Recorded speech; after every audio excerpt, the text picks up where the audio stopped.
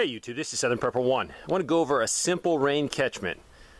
Water is one of the most important things you're going to need in a survival situation or disaster.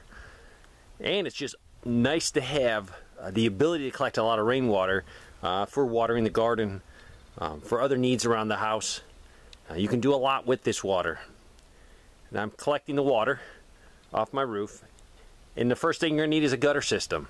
My gutters have no leaf guards on the top of them.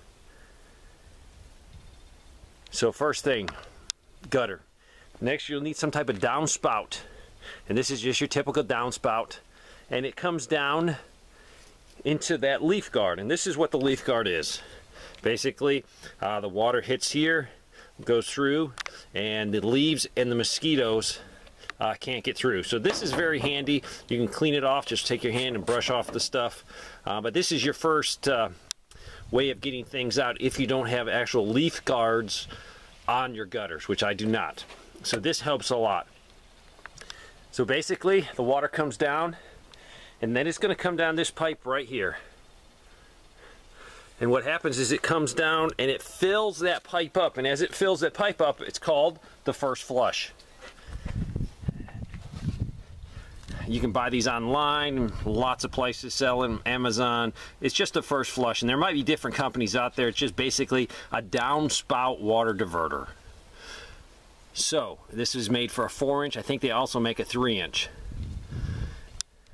And you basically get a kit with it, everything you need except your 4-inch PVC pipe that you'll have to supply. So the water comes down, fills this pipe up. The size of this pipe, the length of it, is determined how much water you want to first flush off your roof. So as this fills up, there in the bottom here is a weep hole. You probably can't see that, with a little washer that has a hole in it, and that will weep water out. This is the ball, similar to the one that's in here. This came out of my other system to show you. And basically, when the water gets in this pipe, the ball's going to float to the surface, and when it gets to here, it will stop because there's like a cone piece in here that's provided with the kit, and it seals it off. So then the water is diverted to that pipe right there, goes in that 4-inch pipe, keeps coming. And what I did was I transitioned over to 2-inch. This piece is available at any hardware store, Lowe's or Home Depot. A piece of 2-inch. What I did was I put in a bulkhead fitting. They're pretty easy to put in. Basically you'll drill it out, and if you get a hole saw, that works the best.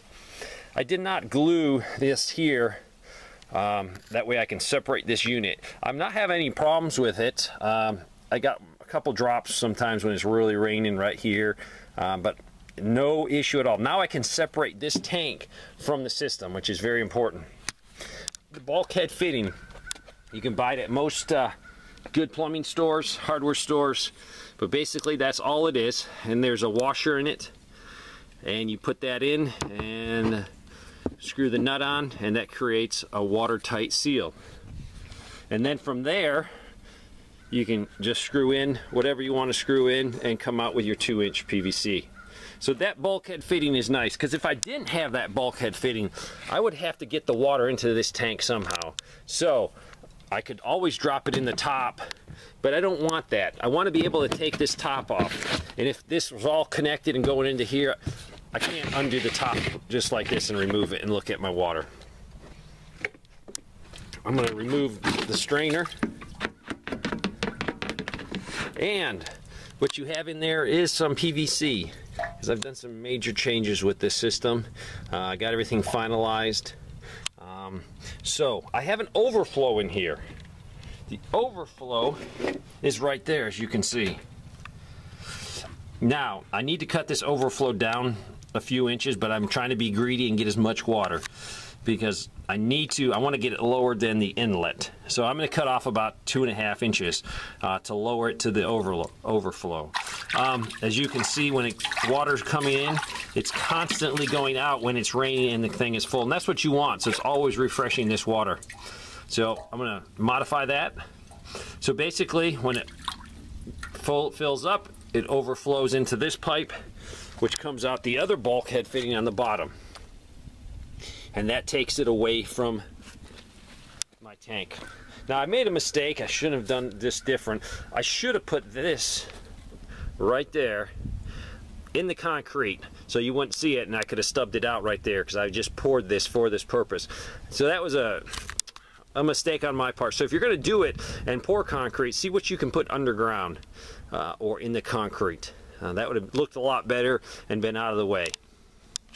And basically on the front, I just have a standard hose bib to get the water out. Now I can use this for a lot of purposes. So basically, you have a few components here. You definitely have a gutter, some downspout. To do it right, you want to put a leaf guard, which is right there, and then a first flush, which is this system right here. The first flush was about 30 bucks. The leaf guard was, I think, less than 30, 25 maybe. So yes, you're going to spend a little bit of money, then you're going to have to buy some piping. But for less than $100, you can do all of this.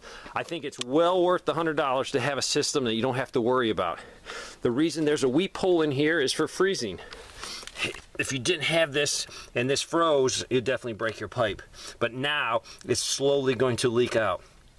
You do need to check this. Sometimes this gets clogged up over a long time. And if it doesn't weep out and you get cold weather, you can break the system. So this is the basic components. My next step that I'll be showing you is connecting a pump to this. From there you could connect a Dalton filter and a pre-filter, and you could actually plumb this right into my house, which I probably will do. So this would be my backup water source with a 12-volt pump powered by a little solar. I could still have pressurized water in the house that is safe to drink. Thanks for watching.